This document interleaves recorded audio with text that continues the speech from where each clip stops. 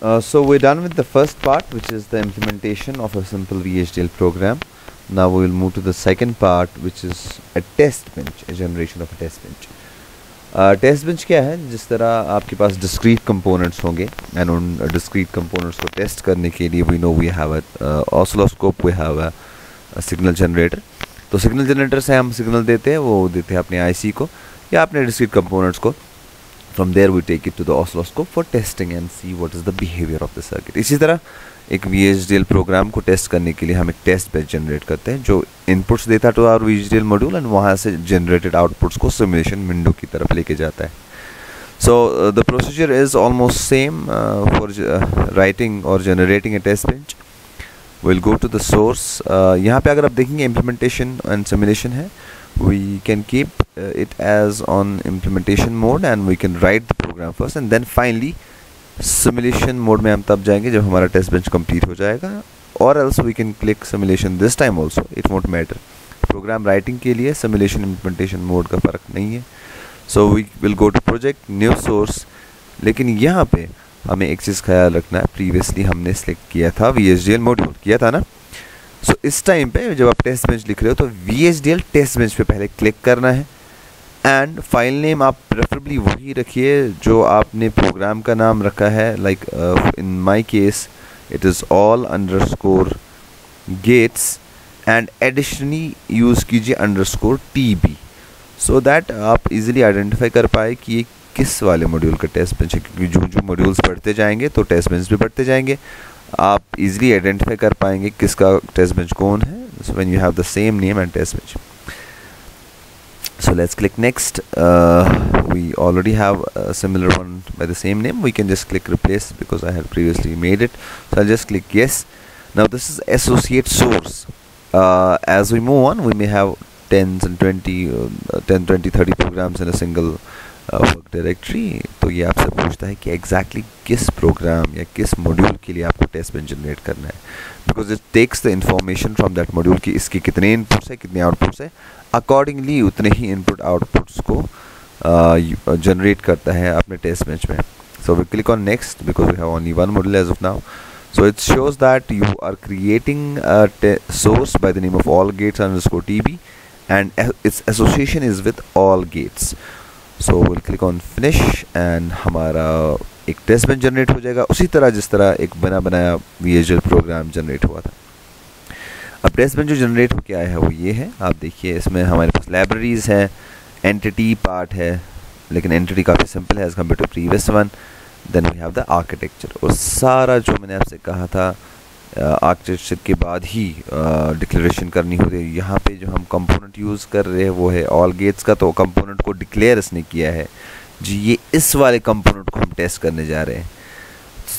तो ये वाला पार्ट जो है, जो भी कोई इनपुट है या आउटपुट है, उसको एज सिग्नल डिक्लेयर किया जाता है एंड आपके इनपुट्स को एक असाइनमेंट की जाती है और आउट से इनिशियलाइज किए जाते हैं टू 0.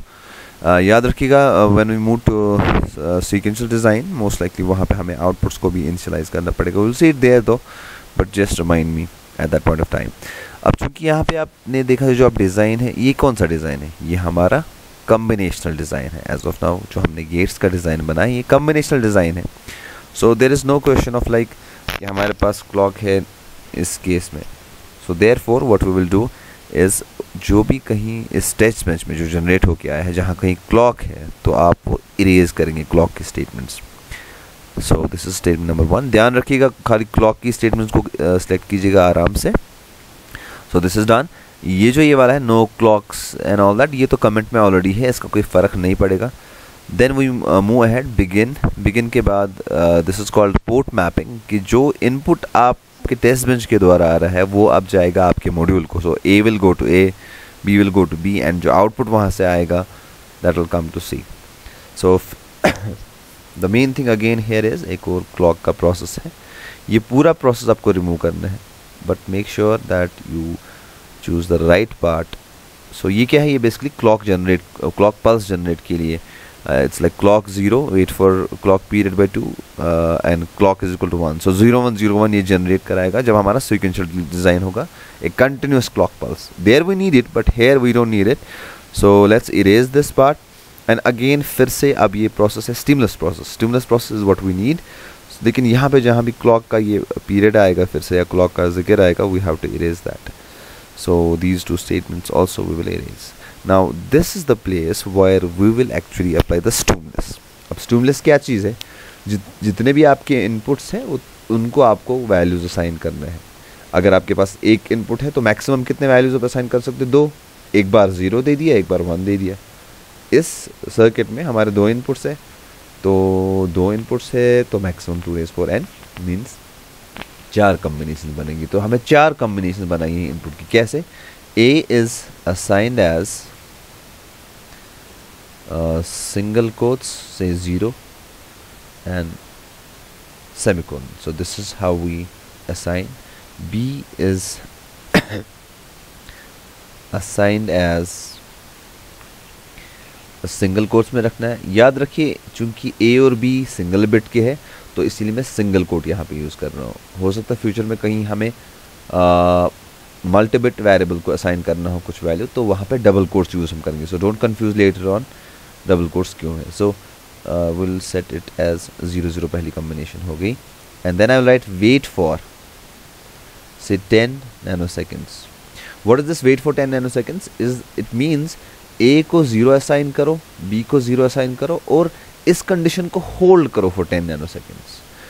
Imagine now एक pulse waveform हमें जनरेट करनी है। I'll just copy this line for the ease of making the test bench. Control V. तो ये बन गई हमारी पहली कॉम्बिनेशन। दूसरी बनेगी 0 1, तीसरी बनेगी 1 0, I am just changing the values nothing else, और चौथी बनेगी हमारी 1 1 कॉम्बिनेशन। एंड एवरी कॉम्बिनेशन और we hold it for 10 nanoseconds. ज़रूरी नहीं 10 nanoseconds, you can keep any value, you can keep 100, you can keep 1 second, it's all up to you. But important ये है कि आप इसको होल्ड करें ताकि इनपुट्स सही से जाएँ आपके डिज़ाइन को and they come back.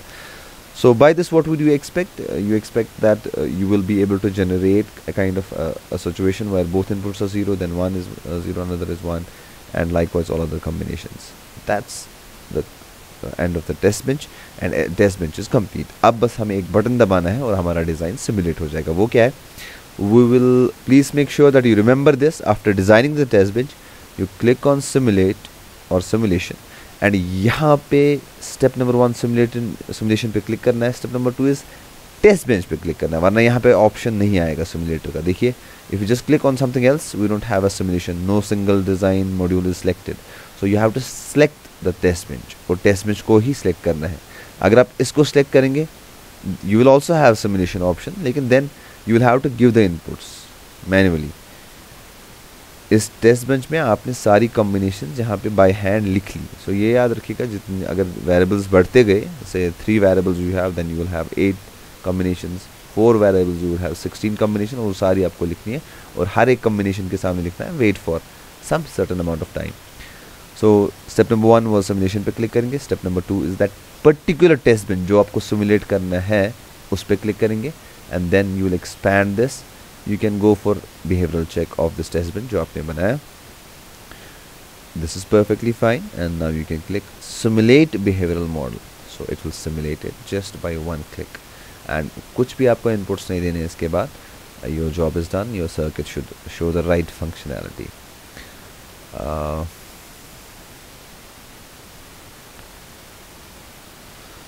So when you have this window, one of the important things, यहाँ पे ज़रा कर्सर पे ध्यान दीजिए, इस पर क्लिक करें, इसको लेफ्ट एक्सट्रीम ड्रैग करें पहले, okay, then click on this window hair, control press करके स्क्रॉल डाउन कीजिए। आपकी जो ये है सिमुलेशन एग्जैक्टली वो आपको विजिबल होनी चाहिए। जस्ट अ सेकेंड, हम स्क्रॉल डाउन कीजिए। So finally you have your inputs over here.